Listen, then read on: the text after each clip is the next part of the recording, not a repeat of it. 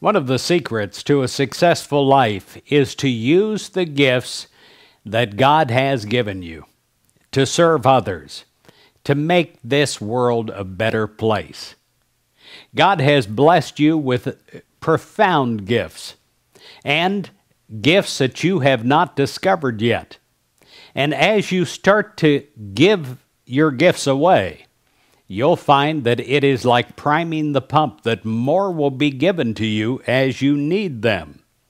1 Peter 4 verse 10 says, based on the gift they have received, everyone should use it to serve others, as good managers of the varied grace of God. How do we thank God for the gifts that God has given us? Well, we do it by using those gifts.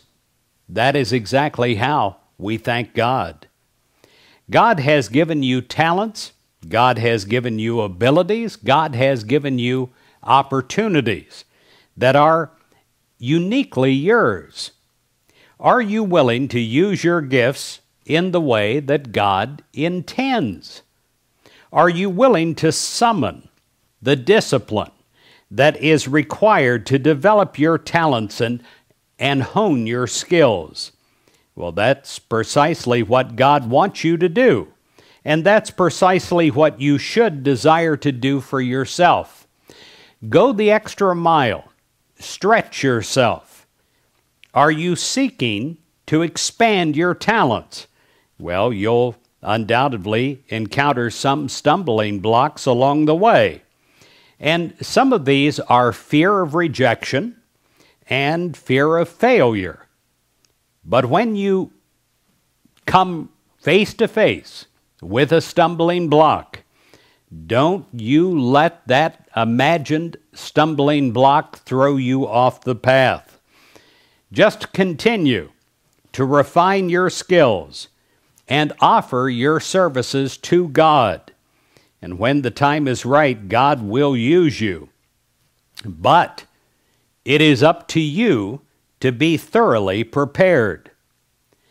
We must not only give what we have, we must also give what we are.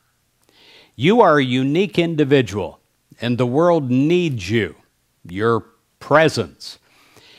Don't hold back. Don't hold your light under a lampshade, as it says in the Bible. Don't hide that light. Let it shine.